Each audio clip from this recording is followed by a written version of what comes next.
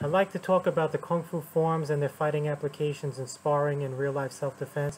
On a lot of videos on YouTube, you'll see Kung Fu sparring and you'll see comments like they weren't using Kung Fu at all, but that's not actually the case. Here you can see in this photo an application being used, and here you will see it in real-life sparring.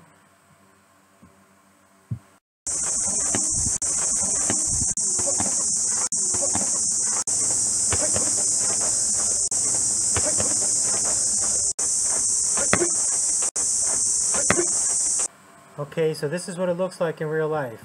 It might not be identical to the photo, but this is how it works when you actually use it. Now you might mention the rear leg is bent during the application in the sparring clips, but as you can see in the dragon stance, as we see in this photo here, the leg is bent and it's meant to be a transitional stance. None of the stances are meant to be used as static stances during fighting.